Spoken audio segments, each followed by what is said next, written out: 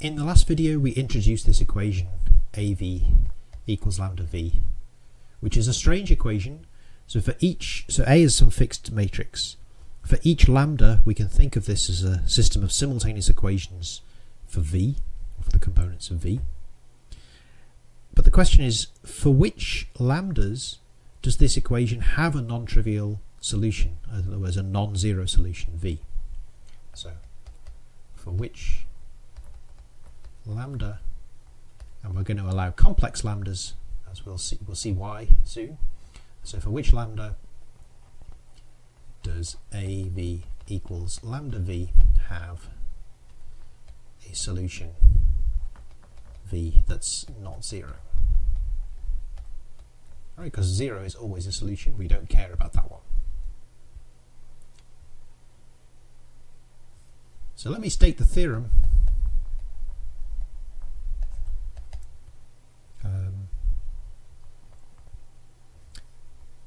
AV equals lambda V has a non-zero solution if and only if lambda is a root of the so-called characteristic polynomial of A.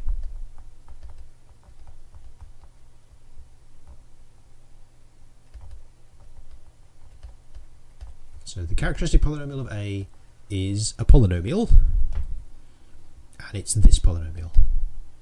It's det of A minus t times the identity equals 0. So t here is just a dummy variable. This is just a variable that we've introduced. It's got nothing to do with V or its components. It's not a coordinate in Rn. It's just a variable, and so this guy here is a polynomial in T. This whole expression is a polynomial in T. It's a polynomial of degree. In other words, the highest term, t to the something, is degree n, where A is an n by n matrix.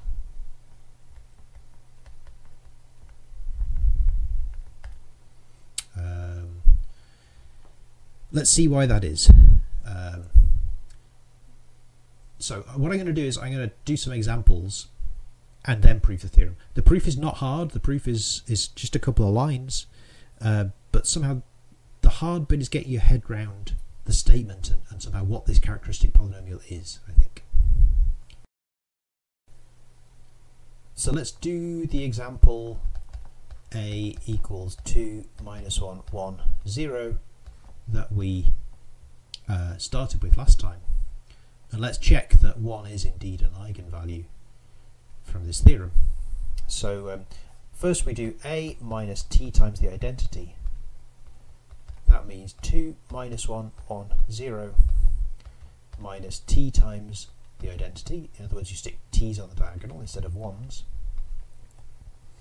So if we subtract this off this, we get 2 minus t minus 1, 1 and minus t. So in other words, we've subtracted t off every diagonal entry in A. That's what this A minus ti means. Now we take the determinant of this matrix. So that's 2 minus t times minus t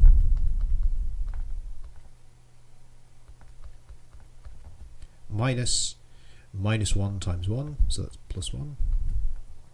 So multiplying this whole thing out, we get t squared minus 2t plus 1. And the solutions, or the roots of this quadratic, are minus b, so that's 2, plus or minus square root of b squared, that's 4, minus 4ac, that's 4 times 1 times 1, over 2 times a, and a is 1. So this is overall, if we simplify this, this is just 1. Right, so the bit inside the square root, the discriminant of this quadratic, is 0. So this is a double root. In other words, there's just one root and it's kind of counted with multiplicity 2. And it's 1. So we see that the only eigenvalue of this matrix is 1. If we picked any other number, we wouldn't have been able to find a non-zero eigenvector. So I don't know if you had this experience at school, but a lot of people in my class used to seem to think that quadratic equations were completely pointless. Like, why do we study quadratic equations? I'm never going to need this formula in my life. Well, you're going to become increasingly grateful for this formula for solving quadratics, because you can see here why this polynomial has degree n, right? T, the variable t, occurs on the diagonal in every entry, so we're going to get a factor of t to the n by multiplying all those entries together in the determinant. So the determinant is a polynomial of degree n. So for a 2 by 2 matrix, that's degree 2. That's a quadratic. And you know how to solve quadratics because of this amazing formula for the solution of quadratics. Like minus b plus or minus root b squared minus 4ac over 2a. For 3 by 3, the determinant's going to be a cubic equation instead of a quadratic. You don't possibly have never seen the formula. There is a formula for cubics. It's a lot worse than this. If you have a 4 by 4 matrix, you've now got a quartic. Again, there is a formula, but I don't think I've ever seen it written down. It's that bad. And if you have a matrix of size 5 or bigger, there's actually no formula. There's provably no formula in terms of things like square roots and whatnot for degree 5 polynomials. So, you know, quadratics, they're like the nicest things. That was a bit of a digression, sorry. I want to do one more example before we prove the theorem. Another 2 by 2 example. Let's take a to be 0, minus 1, 1, 0. So a minus t times the identity is minus t minus 1, 1 minus t. And again, you can see that these minus t's on the diagonal, that's going to give us a t squared in the determinant.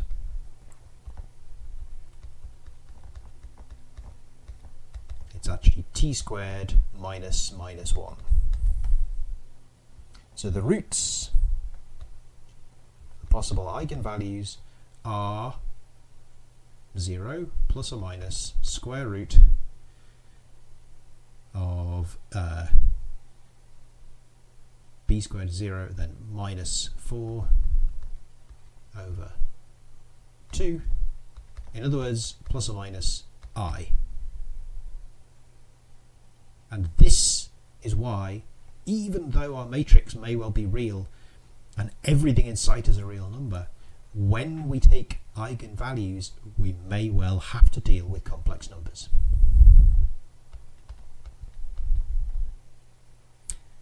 We'll actually see the eigenvectors also turn out to be complex.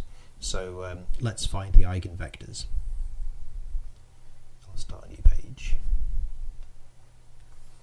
So the eigenvectors,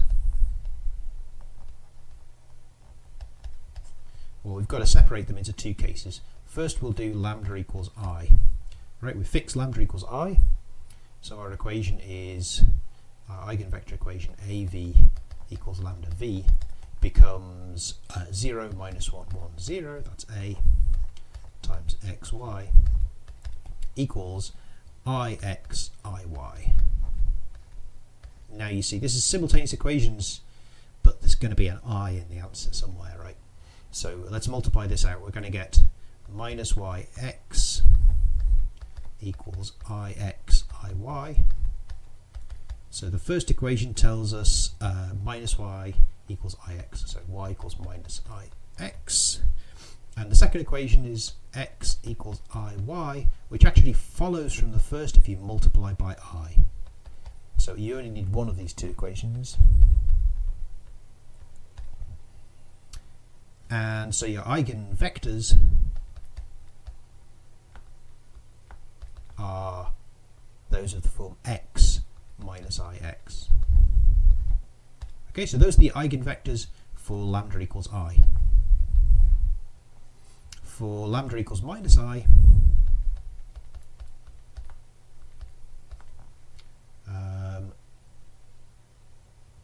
we're going to do the same thing.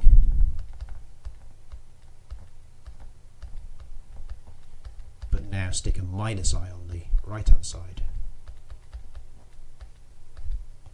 So the equation becomes minus y equals minus ix, and x equals minus iy.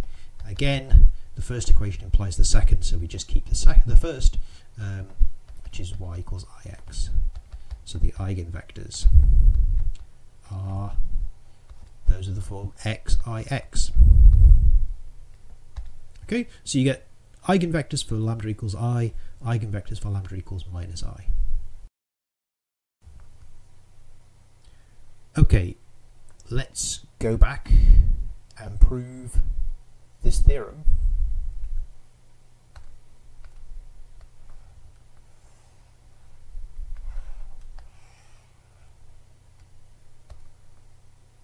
So AV minus lambda V has a solution which is non-zero if and only if lambda is a solution of this polynomial equals 0.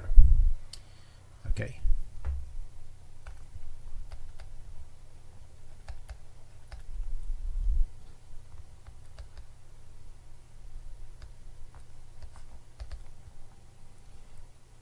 So let's suppose there exists a V not equal to 0 such that AV equals lambda V.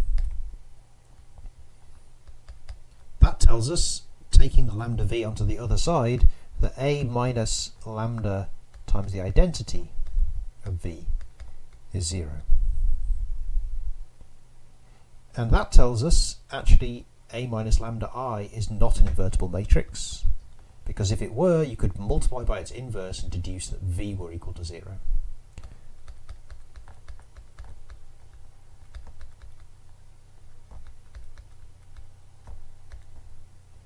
That tells us that det A minus lambda I is 0,